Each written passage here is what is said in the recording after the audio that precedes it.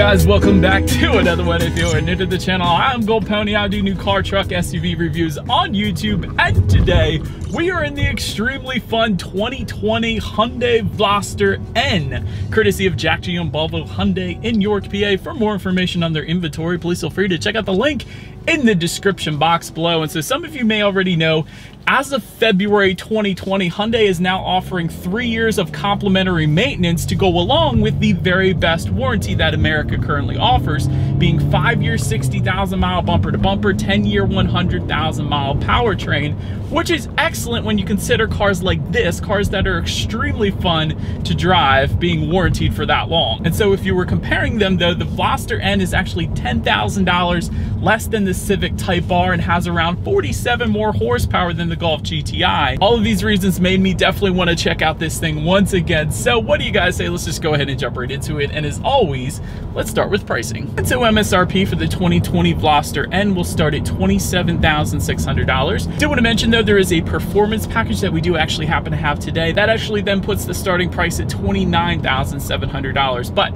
regardless of which setup that you go with there, power plant is going to be the same. Powering this little beast is a 2-liter turbocharged inline 4-cylinder, putting out 250 horsepower at 6,000 RPM, 260 pound-feet of torque, available at 1,400-ish RPM. Power sent to the front wheels through a 6-speed manual with rev matching. That is pretty cool. And although for 2020 there's no automatic or DSG available, for 2021 coming soon, there will be a dual clutch transmission available. So if your heart was set on a dual clutch, just wait a little bit longer and then it's going to be there for you basically. So then 0 to 60 time comes in at approximately 5.5 seconds according to Car and Driver. Quarter mile time 14.2 seconds. Top speed 155 miles per hour. That's pretty insane considering it's a hatchback. And MPG numbers 22 in the city, 29 highway, taking regular unleaded fuel. Yeah, 87 octane. Save you a little bit of money there. It's kind of cool. I emphasize that because of course the Honda Civic Type R takes premium fuel, so I always have to mention that. And so one other thing when it comes to that performance package that we have today, that actually bumps the horsepower number up to 275 horsepower. So that is actually the one we have today. But now for anybody wondering what N actually is when it comes to the Veloster N, N actually stands for Namyang, which is the Research and Development Center in Korea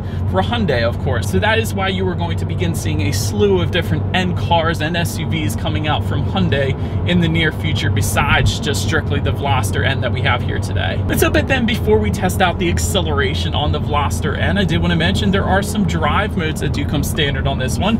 All of those drive mode buttons are actually located on the steering wheel. There is a drive mode button to the left, and there is that checkered flag or N mode on the right side of the steering wheel. Of course, we will put it in that a little bit later, but that is going to be how you're actually going to adjust those driving modes. What they're actually going to do is adjust things like the shift points, the throttle response, steering sensitivity, the exhaust sound, and the suspension settings. So quite a bit actually being adjusted by those driving modes. I like that, especially the exhaust sound. We'll get to that exhaust clip later in the video, but also with that N mode button though, you can also create your own customized mode where you can adjust the settings, just about everything up on that infotainment screen. So you got that too if you wanted to. But so now, having mentioned all of that, what do you guys say? Let's go ahead and get back on the highway here. Let's do a quick little acceleration, nothing too crazy, but just kind of want to feel out how this thing shifts once again. I remember reviewing this car last year, that's why I put it that way, but want to feel out how it shifts, the grab points, all that fun stuff. We'll do a quick little acceleration here. Let's see how quickly we can get the new 2020 Veloster N here up to speed. All right, let's get on the highway here. A little bit of a rolling start. Here we go.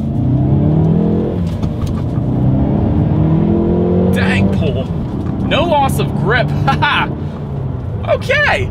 There actually wasn't all that much torque steer. A lot of times when you put that amount of power to the front wheels, you do get a little bit of torque steer pushing you off the road, but really with the Veloster N there, that wasn't that bad. There was ever so slight bit, but really nothing that would bother me on a day-to-day basis. That was a good bit of pull. That was actually quite fun. I'm digging that. And actually, I wasn't even in N mode. Silly me. I should have done that, but still a ton of fun, even without being in the fun driving mode. Let's go ahead and switch that up.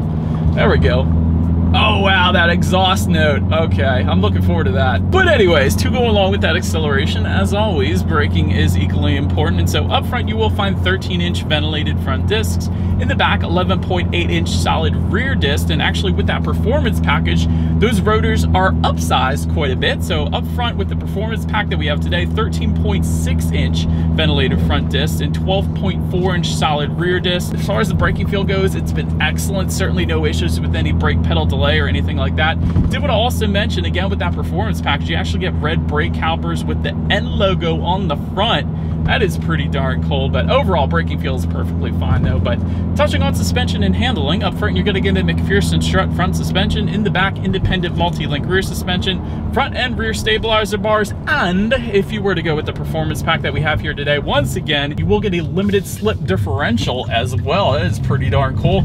Sending torque to the wheel with the most traction, that's always a plus as well, especially in a performance car like this. So anyways, as far as the steering feel goes, since I put it in that N mode now, it is much weightier. I am a fan. I should have put it in that from the start. I do apologize, but definitely a very heavier weighted steering feel. I can hear the crackle already. I love this. But definitely a nice weighted steering wheel, especially in that N mode. And again, those steering modes do adjust. So if you wanted a looser steering feel, that is going to be available for you ultimately. As far as ride quality goes, I would say it's pretty much as expected for a car like the Veloster N. It's certainly not the smoothest ride in the world, but I wouldn't expect that out of this car, honestly. It's kind of close to my Mustang GT, basically. It kind of feels like that. So you can feel a lot of the road, but honestly, again, that's a good thing for a car like this. You're kind of better connected to the road, so you're going to feel a bit more, but that's expected. As far as cabin noise goes, all I continue to hear, if I downshift, let's do that.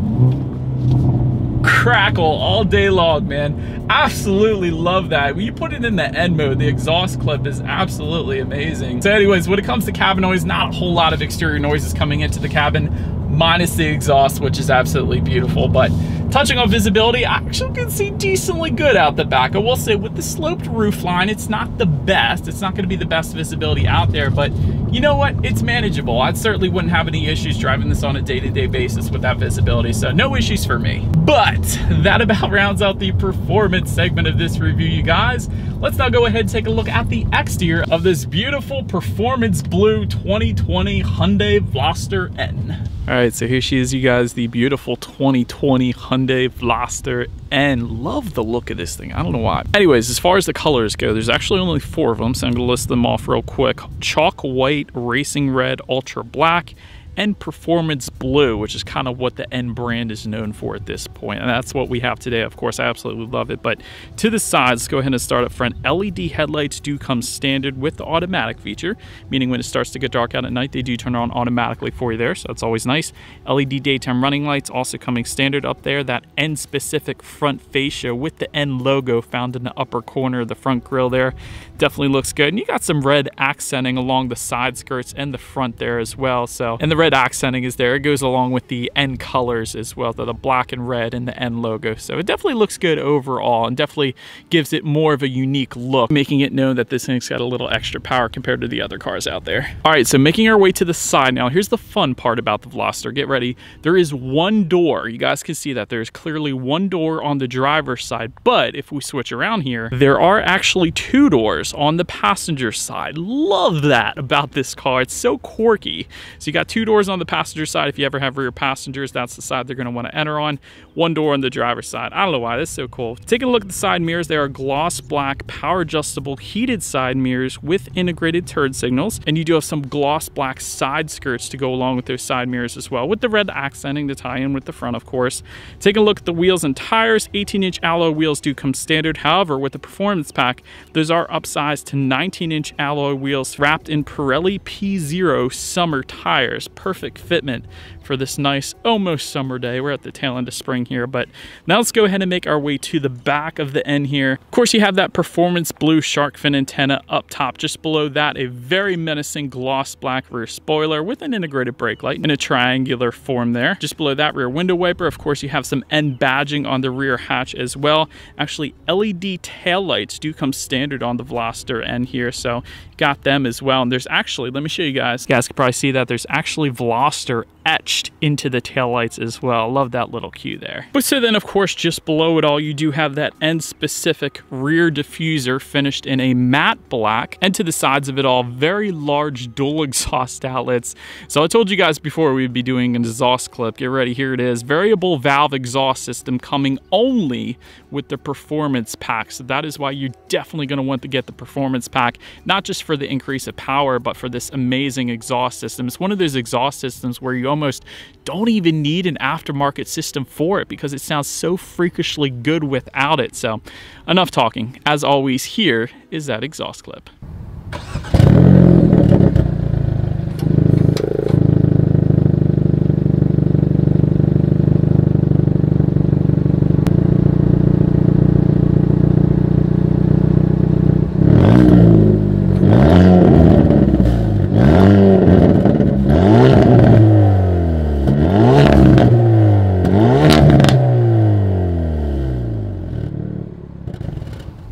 So now, since we are around back of the Veloster, and there are a couple different ways to go ahead and open that rear hatch. One of them is there is a button on the key fob itself. The cooler way, there is a button kind of incorporated into that rear window wiper. It's kind of hidden and it's just underneath of it. So that's probably the way I would use it. It's kind of cool, but once opened up, cargo capacity is going to come in at 19.9 cubic feet. If that was not enough space, there is a 60-40 split, meaning the rear seats do fold down, bumping that up to 44.5 cubic feet. So a decent amount of space back there for what it is.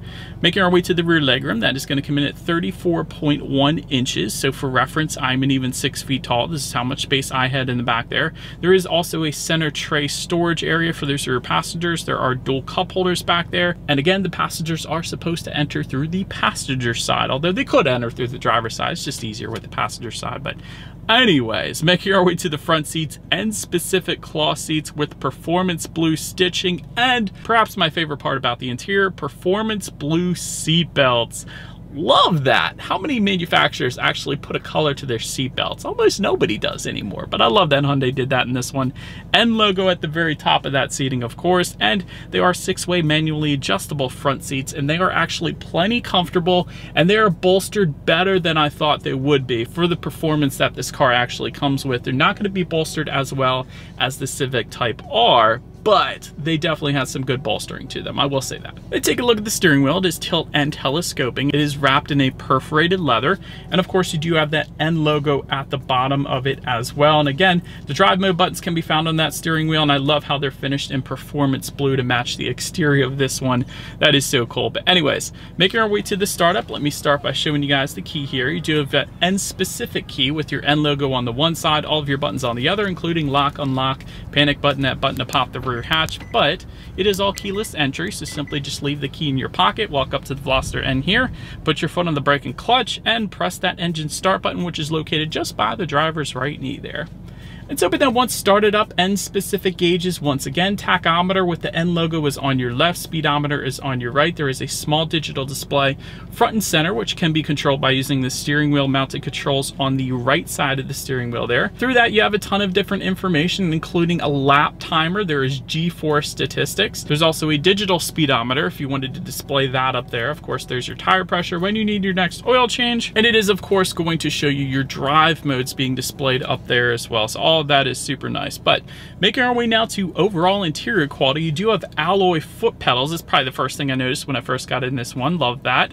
Blue stitching throughout. Also nice, seeing as the exterior of this one is that performance blue color. Also blue accents on the shifter itself in the front and the back. And I like the shifter itself, actually. Some shifters aren't the best. Like one that comes to mind is the Kia Forte GT. That one kind of feels like an automatic. It's really weird, but I like how this is more of a cue ball type shifter, so I do appreciate that. You also have an overhead sunglass holder found on the roof here, and as far as the rest of it, it's essentially got your basics. Other than that, just in front of the shifter, you have a good bit of storage actually with the rubberized bottom there, 12-volt power outlet, USB charging port ×2, auxiliary port as well up there. Just behind the shifter, you have dual cup holders, And of course, you got a little bit more storage within the center armrest there as well. So overall, the interior quality, it doesn't blow me away, but the performance does. So that kind of makes up for it. But anyways, let's go ahead and make our way now to the tech display front and center.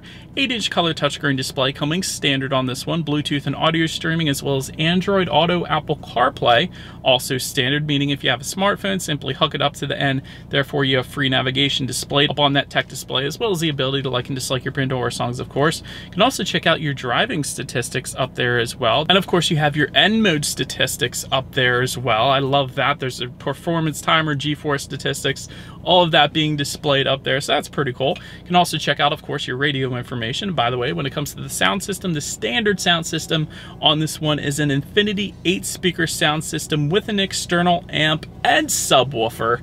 So I do believe you guys know what we have to do next. As always, let's go ahead and turn on the radio, see what we got playing today, and let's test out the clarity of this one.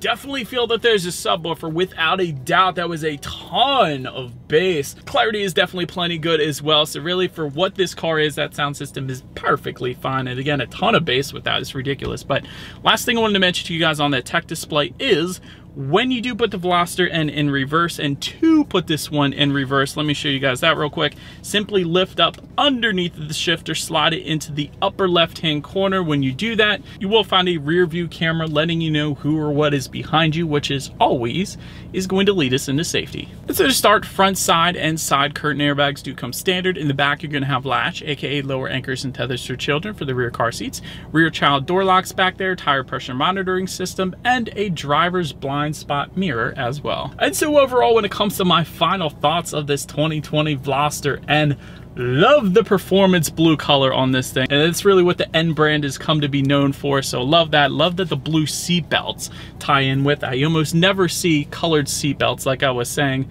The power on this is absolutely amazing. Plenty of power to have fun in this thing. 6-speed manual is excellent, I will say that as well. And so I learned how to drive manual on a Honda S2000, so I'm used to a lot of Honda manuals, although I've driven basically all of them at this point, but this is definitely closer to a Honda manual, so it's very easy to find the grab points. Very nice clutch feel. Love the rev matching. It definitely makes me feel like I'm a professional driver in this thing. Definitely a very fun car to drive. Perhaps my only constructive criticism, now that they're having the dual clutch, I think that's definitely going to increase their sales for this one, although I think I probably would go with the 6-speed manual. It's that much fun.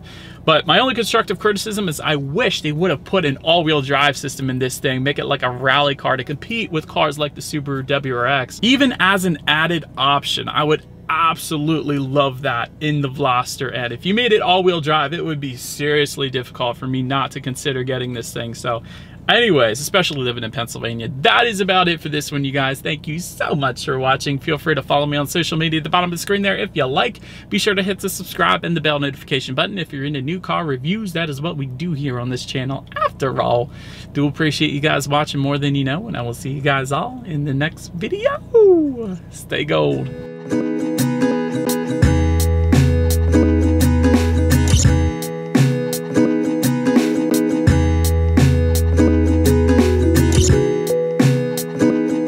Dang, this car's fun, man.